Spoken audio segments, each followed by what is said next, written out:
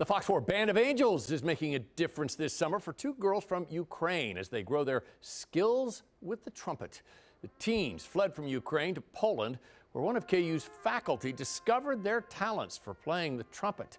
Trumpet teacher Steve Leisring kept in touch with the girls throughout the war, and thanks to donations from the FOX4 Band of Angels, organized the opportunity for them to participate in KU's band camp, far from their home in Kyiv.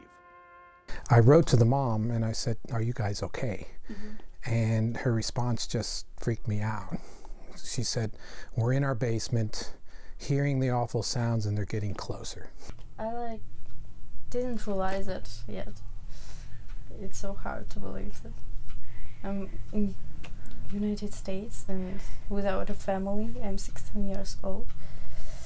She realized 2 hours ago that she's on another continent. What an experience for those two. The next big event for FOX4's Band of Angels, Art That Blows, the auction on July 14th. You can buy artwork crafted by local artists, made from the instruments donated to the charity, which can no longer be played. You can learn more about Band of Angels and its work for band camps and instruments at fox4kc.com/angels. And we'll play